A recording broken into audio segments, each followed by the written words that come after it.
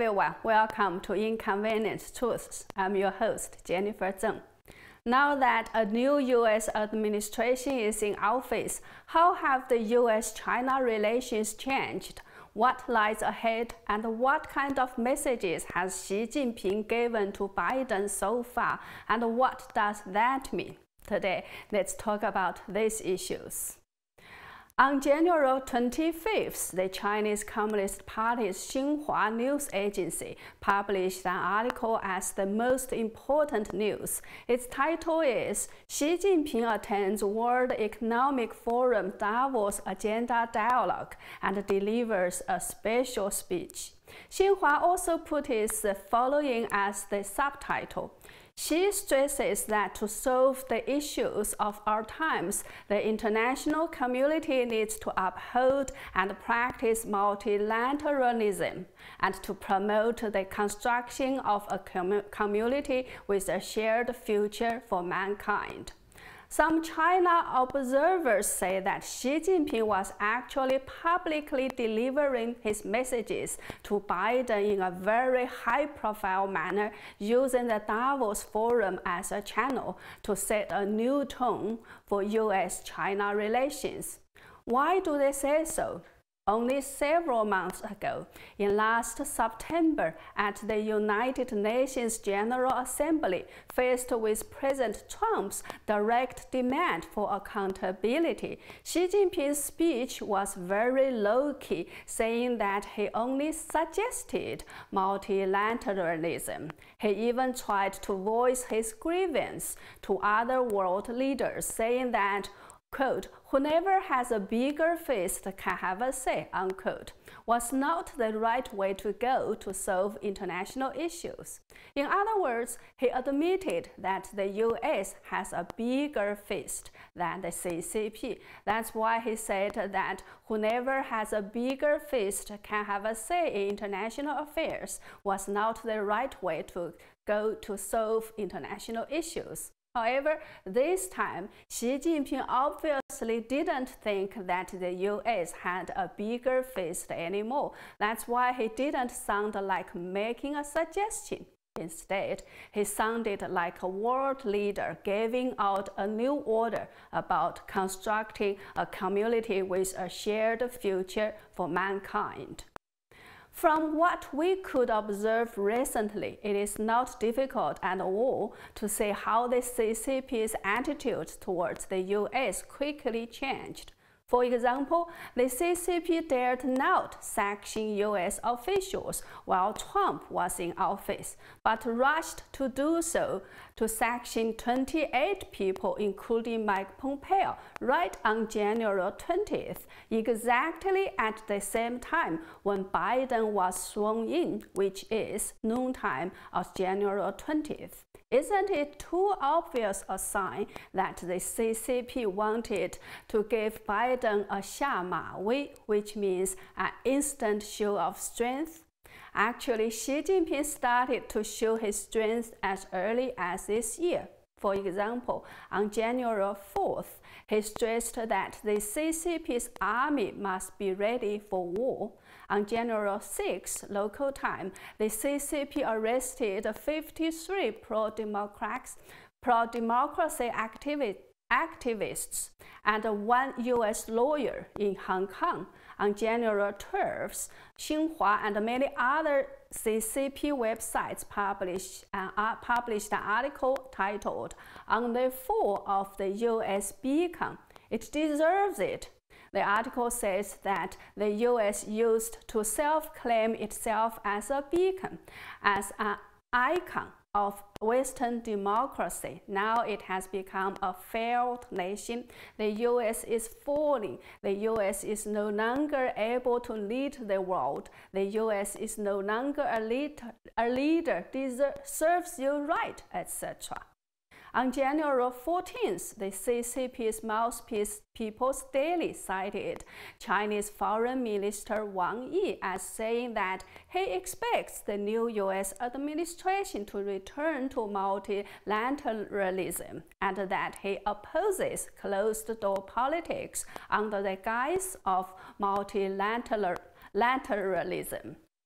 On January 25th, at a press conference of the CCP's Foreign Ministry, spokesperson Hua Chunying said President Biden repeatedly emphasized the word unity in his inauguration speech, which is precisely what is needed in the current Sino-US relations. In the past few years, the Trump administration, especially Pompeo, has planted too many mines in Sino-US relations that need to be removed, burned too many bridges that need to be rebuilt, and destroyed too many roads that need to be repaired. I hope the new U.S. administration upholds non-conflict and non-confrontation principles, etc.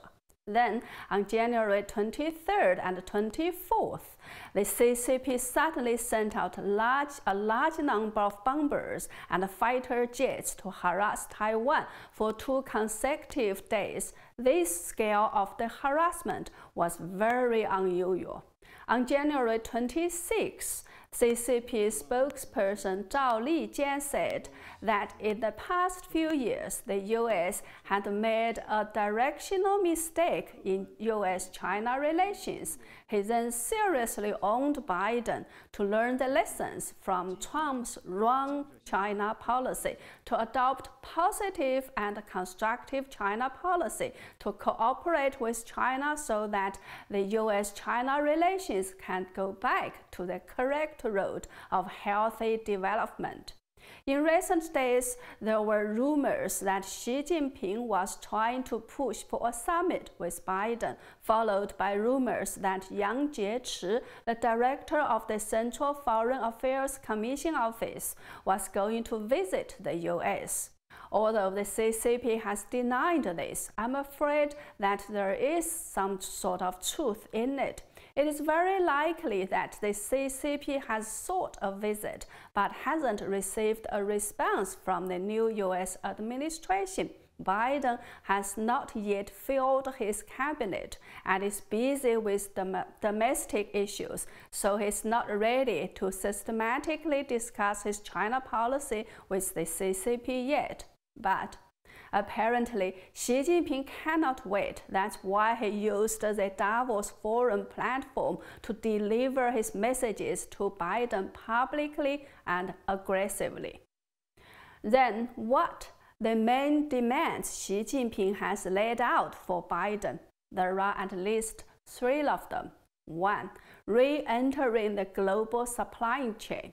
Xi Jinping said that he always supports economic globalization and opposes using the pandemic to engage in de-globalization, closed-door economy and decoupling, and he hopes to maintain the smooth and stable supply chain of the global industrial chain, and once again proposed promoting the high-quality construction of Belt and Road Initiative. It is very obvious that Xi Jinping is eager to have China become the world factory again, and the market he wants most is, of course, the US market, followed by Europe. The so-called Asian Regional Comprehensive Economic Partnership Free Trade Agreement is just something hyped up to delude people. There's no much essence in it. And the so-called internal circulation of China's economy is sheer nonsense. The positive GDP growth of China's economy in 2020 is also fabricated. To be able to return and rejoin the global economy is the only way for the Chinese economy to grow. The high tariffs imposed by Trump on Chinese goods are still in place, and Xi Jinping certainly wants Biden to cancel them as soon as possible. The CCP has not fulfilled its promise for phase 1 of the trade deal, and Xi Jinping probably wants to cancel that as well. When negotiating with Trump, Xi has repeatedly pretended to concede, but with Biden, Xi seems unwilling to even pretend anymore. His second demand is lifting the sanctions, treating China as an equal partner. According to Xi Jinping, the essence of multilateralism is that international affairs are to be handled by everyone together, and the future and destiny of the world are to be jointly mastered by all countries, not to be dictated by one or a few countries, and we should reform and improve the global governance system, etc. She was actually delivering these messages to Biden.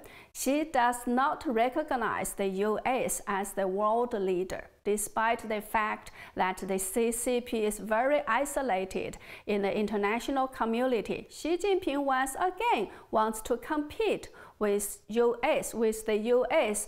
for hegemony. She said he opposes other countries to engage themselves within a small circle and to start a new Cold War, and said that we must overcome the development gaps between developed and developing countries. The international community should implement its commitments and provide the necessary support for the development of developing countries, so that people of all countries can share the opportunities and the fruits of development.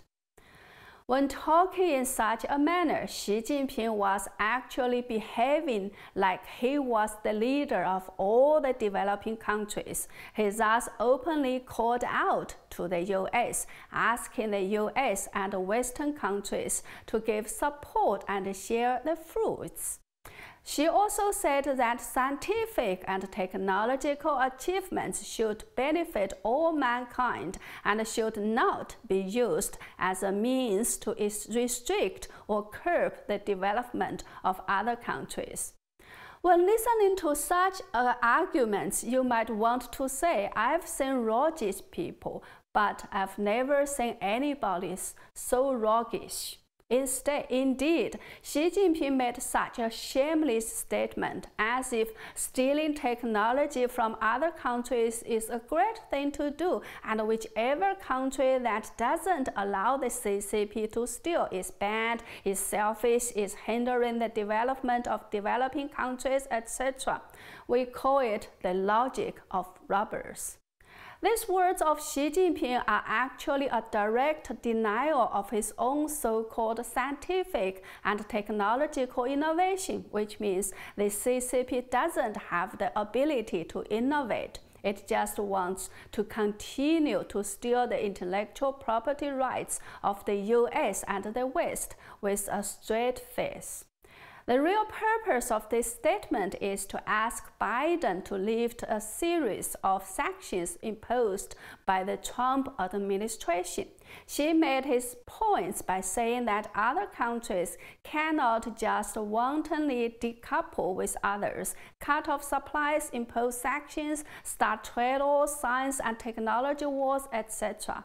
So, Xi Jinping is asking Biden to return to Obama-era policies and continue to allow the CCP to infiltrate, expand its power, dump other countries' markets, and steal other people's technology, etc. The third demand Xi laid out for Biden is to recognize the legitimacy of the CCP regime. Xi Jinping said that the international world should abandon ideological prejudice, arrogance, and hatred, and not to impose social systems on others, not to interfere in the internal affairs of other countries, not to engage in conflict and confrontation in Cold War or Hot War, etc. The Trump administration's decoupling from the CCP regime, which clearly distinguishes between the CCP and the Chinese people and basically stops diplomatic activities with the CCP regime, has directly exposed the legitimacy problem of the CCP and caused great panic for the top CCP leaders. Remember? Mike Pompeo once said that the biggest lie the CCP told was that it represents 1.4 billion Chinese people. So now, obviously, Xi Jinping has asked Biden to recognize the CCP's legitimacy again and also to abandon any strategic confrontation with the CCP. In the meantime, the CCP itself never stopped treating the US and the West as its enemy, nor has it stopped its anti-American propaganda. It has been addressing Pompeo as the common enemy of mankind for a long time. Also, Xi Jinping twice commemorate the Korean War in October last year, and earlier this year, he mentioned war preparations again. And as late as last weekend, the CCP's fighter jets and bombers just intruded Taiwan. And at the same time, she is openly asking the United States to back down and surrender. While he tries to be tough towards Biden, Xi knows very well that there are very few areas where the US and China can really work together at this point. He mentioned the Paris Climate Agreement, which Biden has already decided to return to try to commit the goal of peaking emissions by 2030 and becoming carbon neutral by 2060. This could be one of the few items that the US and China could discuss. But we must remember that whenever the CCP makes any promises, it never intends to keep them. She did not dare to mention the Iranian and North Korea nuclear issues, fearing that if he had done so, there would be some kind of criticism from the world. However, even though he didn't talk about it, he obviously thought these were also areas where Biden would need the CCP. She also talked about cooperation in fighting the pandemic, which was a major part of his previous speeches at international meetings.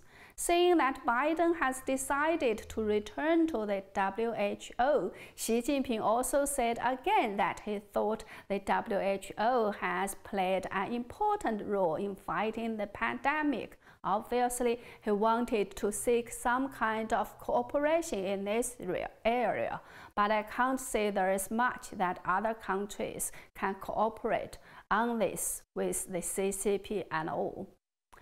I'm not sure how many people have noticed that the stark difference. Only several months ago last year, many countries in the world were talking about holding the CCP responsible for the spread of the COVID-19 pandemic and seeking compensation. Now, nobody is talking about it anymore. On the contrary, some people started talking about what a wonderful job the CCP had done in controlling the pandemic. Some countries feel that they need the CCP's help with some medical and vaccine supplies, so they dare not criticize the CCP anymore. And the CCP also feels so confident with itself that Xi Jinping started to boast that both time and momentum are on our side, which equals history is on our side. The CCP feels very happy to have survived the Trump administration's heavy blow. Now, it feels that the pandemic has given it a lot of strategic advantages, and it has a very good opportunity to overtake the US and become the #1 country in the world. Anyway, it seems that that is how the CCP feels and what its plans are for now. Will it work? We will have to wait and see. There is an idiom in Chinese, 人算不如天算, which means humans' plans or calculations will never beat heaven's arrangements.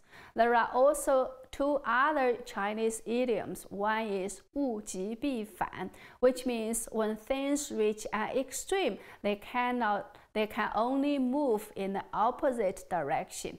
Another one is 回光返照, which means the final radiance of setting sun After these final readings, its lifespan is over.